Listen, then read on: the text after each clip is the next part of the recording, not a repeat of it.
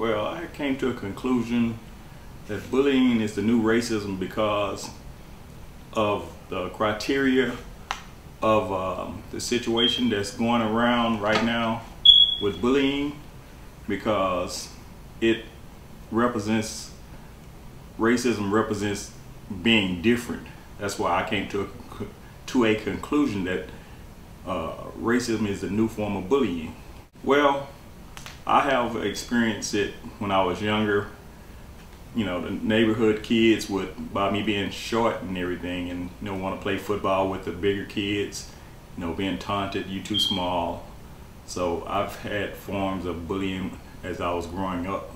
We have to stand up to those bullies, because if not, it's gonna take over the world, and we can't have that, because we have children committing suicide because they can't accept being taunted, and so they're scared to go to their parents, because most children feel if you go to your parents and then your parents come up to the school, oh, he's a snitch, but they don't want to be labeled as a snitch, so they try to handle it themselves. But sometimes you try to handle it yourself, it don't quite work out the way that you plan.